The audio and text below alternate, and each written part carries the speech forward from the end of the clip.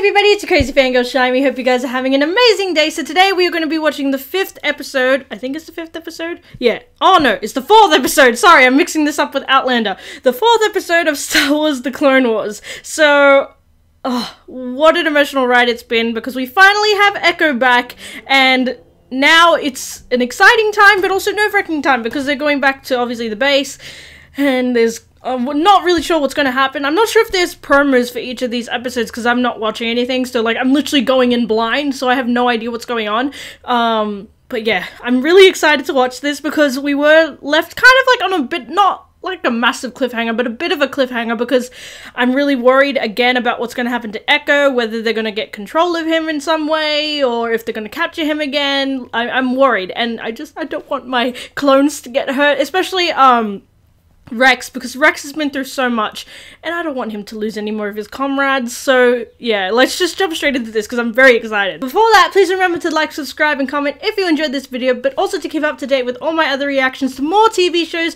movies and video games. So without further ado, let's just jump straight into it. Yeah.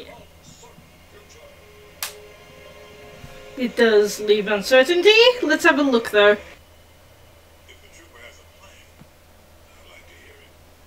Oh, that's nice of Mace Windu to say that. I didn't expect him to say that.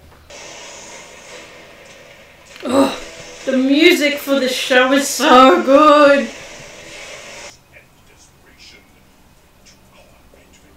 Would you? Because I don't think you know that they're there or that they have your information clone thing. I'm trying to be cool, not working.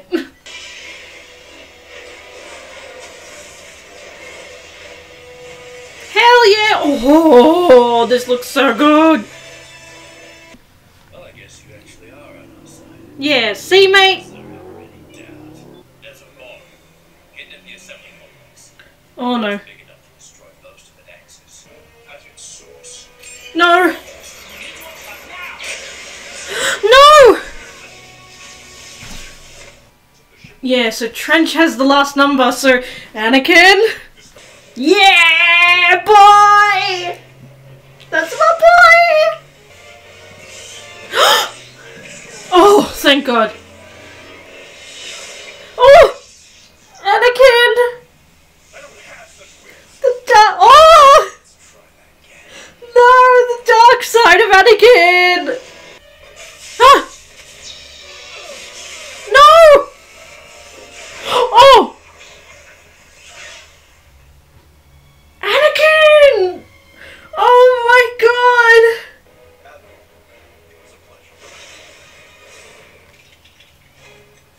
Oh my God! He's so twisted!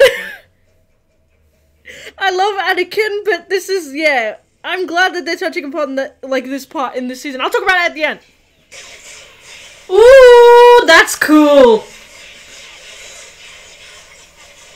Okay, I don't like the guy, but he's got some style. What do you mean? Your path is different. Like ours. If you ever feel like you don't fit in with them, well, find us. Aww. I'm kind of glad he said that. If that's where you feel your place is, then that's where you belong.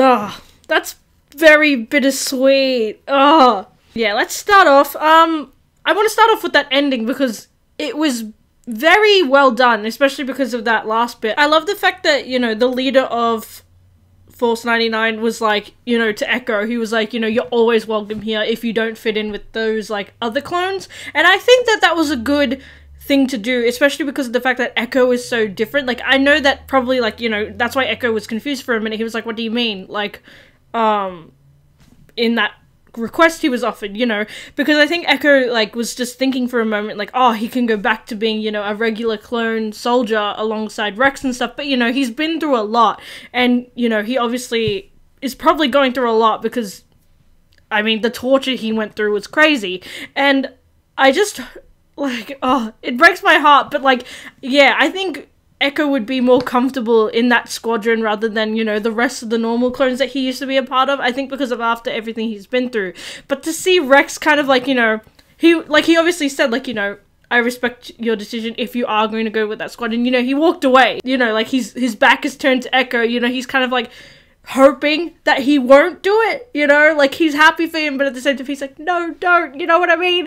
Yeah, that hurts because, you know, again, I said this at the beginning of, like, the reaction video, like, Rex has been through so much, and he's lost so many men, and so many of his friends, aka brothers, and it's just sad that, you know, he's gone through this whole mission of trying to get Echo back, but it also went to the, like, to that point where he saved him, but he's not going to be able to, like, have the same thing as it was before, especially because, you know, like he said in the previous episode, it's just going to be like old times, but in reality, and I think, now that I think back, like, Echo was kind of like, yeah, like old times, but he seemed very, like, disconnected from that statement, like, especially in his voice, and, like, yeah, thinking about it now, I think Echo will definitely fit in with, this Force 99, especially now, even though they didn't trust him at first, which is fair enough, because, you know, again, like, we didn't really know what was going to happen with Echo, if he was going to be on the good side or the bad side, so I'm glad that they kind of touched upon that, especially in this part. Oh, Anakin!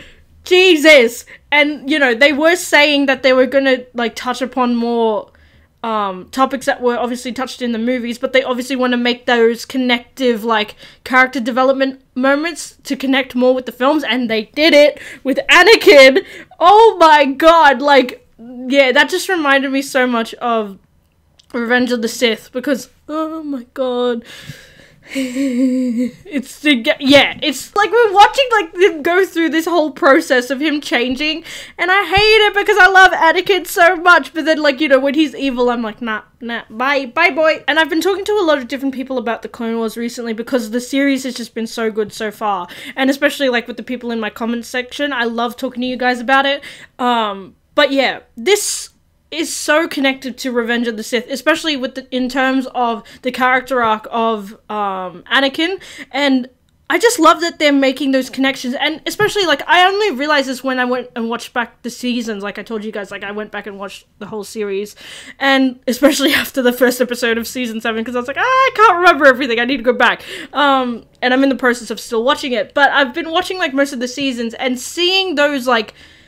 moments where, you know, for example, like, the council's keeping stuff from Anakin, and, you know, they're lying to him, etc. Like, those are the things that made him want to leave the Jedi Order, and that just made him resent the Order as well. So many years ago, the movies came out, and everyone was like, oh, the movies are not good, you know, like, it's not great, and, you know, they were bashing all the cast and stuff, when in reality, it was just, you know, unfortunately, it wasn't the best writing for the films, but I still love the prequels, they're so good.